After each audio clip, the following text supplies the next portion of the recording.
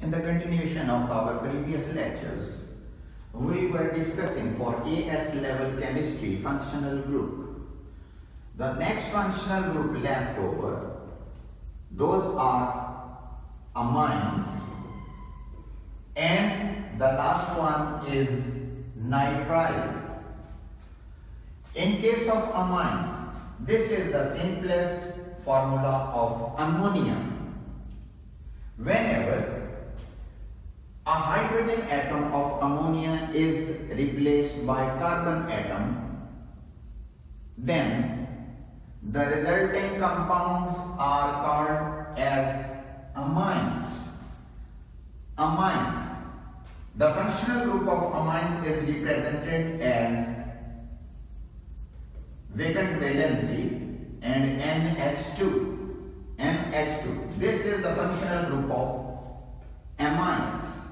For example, we know that the general formula for amine is CnH2n plus 1 and NH2. Now, this is the general formula for the amines. If we use this formula and put the values from 1, 2, 3, 4, when we put one value for N, we get methylamine. Methylamine. If we put N is equal to 2, we will get ethylamine. Now, if we want to name this organic compound, due to the presence of this NH2 group, this is amine. But as there is a branch present in this formula, that's why we will number the carbon atom from the side of functional group. This is carbon number 1, this is 2, this is 3. To name this, this will be 2-methyl propane 1-amine. Propane, because 3 carbon atoms are present in this compound. If we name this, as this is indicating, if we consider this carbon 1, 2, and then this is 3, automatically the name will become propane due to the 3 carbon. 2-amine means this functional group is present on second carbon. Similarly, all these amines are primary amines. These are the primary amines.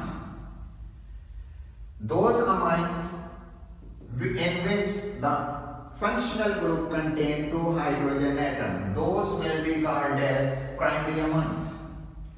Now, in this formula, there is only 1 hydrogen present with the functional group. It means that 2 alkyl groups are directly attached to nitrogen atom. That's why this will be the example of secondary amine. And this will be named as, simply we can say, dimethylamine. But more precisely, we mention the position of both of these alkyl groups, putting N. This N will be repeated twice. This will indicate that alkyl group is directly attached with the nitrogen atom. N, dimethyl amine. This is a secondary amine. And if we name this, all hydrogen atom from ammonia are replaced by alkyl groups. It means that name of this will be N, trimethyl amine. And this is an example of tertiary amines. Now, this is the functional group of amine. Depending upon this functional group, we can differentiate between different types of amines. Either these are primary, these are secondary, or these are tertiary. And this is the method how we name the amines. Now, the last functional group is nitrile. Nitrile, Cn. Nitrile functional group is represented by Cn, and the general formula for all nitrile is Cn H2n plus 1 and then this Cn, capital N. Here we can use value from 0, 1, 2, 3, 4, 5, 6. But if we put value 0, we will get inorganic hydrocyanic acid, which is not organic. But when we put N is equal to 1, we will get this first formula, first member of this homologous series. As this compound contains 2 carbon atoms, that's why this is called as ethane, and due to this functional group, the name will become nitrile. Ethane nitrile. Ethane nitrile. And when we use value of N is equal to 2, we will get propane nitrile. Then, depending upon the number of carbon atom more, according to the alkane naming, we will name the alkane first and then we will add the prefix nitrile in the name to mention this functional group. That was all about the functional group, naming technique and methods, and with different examples. Now, the next topic is bonding in organic compound. Bonding in organic compound. In organic compound, there are 2 types of bonds present. One is called as sigma bond. Sigma bond. And second is called pi bond. Pi bond. And this is represented as, pi is represented as, sigma is represented as just like this, and pi is represented just like this. Pi bond. Now, how these are formed and what are the necessary conditions? We know that there are 4 types of subshells. For example, S, P, D and F. 4 types of subshells are present altogether in the chemistry. But to explain the organic molecule bonding, we need just S and P subshells, not D and F. Now, we know that S of all subshells, S subshell of all shell is always spherical, and P subshell of all shells will present in the form of dumbbell shape. This is P and this is S. Both of these are taking part in the formation of both of these bonds. Now, how sigma bonds are formed? Depending upon their shapes, we know that there are 3 main points where sigma bond is formed. The first point for the sigma bond formation is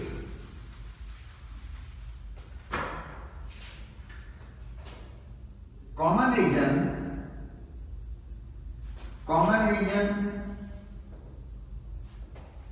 must be present between 2 nuclei.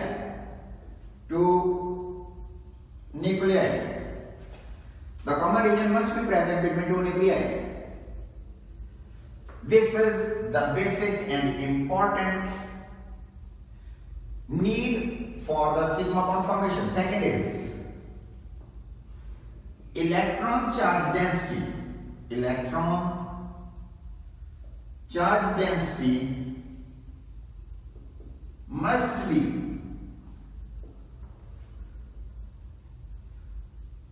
symmetrically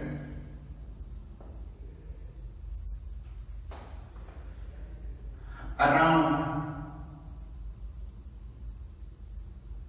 the bond axis, around the bond axis. These are the two main conditions for the sigma bond formation. Now, I am going to explain. As we know that S subshell is of spherical. Whenever S subshell will form bond with the atom containing S subshell, automatically S subshell will overlap with S subshell and make such type of common region. Now, this is the common region. If we mention that this is the positively charged nuclei of this atom and this is the positively charged nuclei of this atom, then the first condition is fulfilled. The common region is present between two nuclei. Now, if we assume this is the bond axis, this is the line joining the two nuclei. For example, if one nucleus is at this point and second nucleus is at this point, then the electron charge density must be symmetrically distributed around this bond axis. Suppose that this is a bond axis. This is the bond axis and the electron charge density must be symmetrically distributed around this bond axis. This will fulfill our second point. Automatically, if these two conditions are fulfilled, we will call that this bond is sigma bond. Second, if S subshell of one atom overlaps with p orbital of other atom, then what will happen? Overlapping just like this will take place. If we assume that this is the nucleus of one atom and this is the nucleus of second atom, automatically what will happen? The common region will develop between two nuclei and the electron charge density will be distributed symmetrically around the bond axis. Again, due to the overlapping of S with P will be always sigma bond. And the example of this, we can take formation of H2 molecule and the formation of this type of bonding. We can take an example of HCl, in which S orbital of hydrogen will overlap with P orbital of chlorine, making such type of the overlapping in both of these. Now, next is third point. Whenever P orbital overlap with P orbital end to end. For example, if these two are the P orbitals, then automatically both of these P orbitals, if they overlap via end to end, automatically they will form a common region between the two nuclei and the electron charge density will definitely be symmetrically distributed around the bond axis. Now, what type of overlapping will occur? As a result, this situation will arise. And in this case, if this is the nuclei of one atom and this is the nuclei of second atom, automatically the common region will become this one and this will be in between two nuclei, and the electron charge density which will present in this common region, that will be automatically symmetrically distributed around the bond axis, and so we will call that a sigma bond is formed. Example for such type of overlapping is Cl2 or Br2. We can take the example of such. All these are the three conditions in which S overlap with S, S overlap with P, and P overlap with P end to end horizontally. Then definitely in all such cases sigma bond will form and both of these points will be fulfilled. Now, how the pi bond will form? Always pi bond is formed when already sigma bond is established. It never happens that pi bond formed first. It will never take place. Always, first of all, sigma bond will be formed between two atoms, and then afterwards the pi bond will form. How pi bond will form? What are the conditions for the pi bond? As I have mentioned these 2 points for pi bond, these points are opposite. The common region must be present. Here is a between, but in pi bond, not between. Must be above and below the line joining the two nuclei. First condition is common region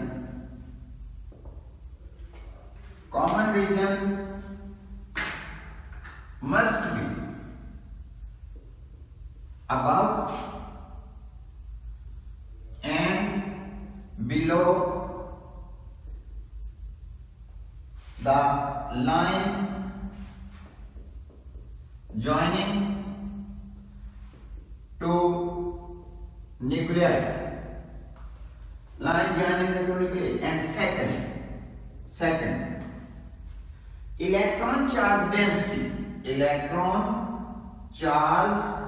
density may be above or below the line joining two nuclei. How this will happen? To explain this, we can consider the example of O2. We can consider the example of O2. Here, when sigma bond is formed, then whenever p orbital will overlap with p orbital sidewise or vertically, then what will happen? The common region will produce just like this. This is the line joining the two nuclei, and this is the common region developed. The common region is above and below the line joining the two nuclei, and the electron charge density may be above or may be below the line joining the two nuclei. Electron charge density will reside only on one side, and this is the only condition for the formation of a pi bond. Now, this is important to note that all the bonds which are formed first, they are definitely sigma. First of all, sigma bond will form. Secondly, all the single bonds are always sigma bond because they are established first. And after the formation of sigma bond, if any further bond is developed between the joined atoms, that will be definitely a pi bond. Example of such bonds we can take. O2 molecule is of the example of such molecule in which along with sigma bond there is a pi bond present also. I have explained all the respective concepts regarding sigma and pi bonds. Hope you understood all these concepts. Please comments, like and subscribe my YouTube channel for the upcoming lectures. Thank you all.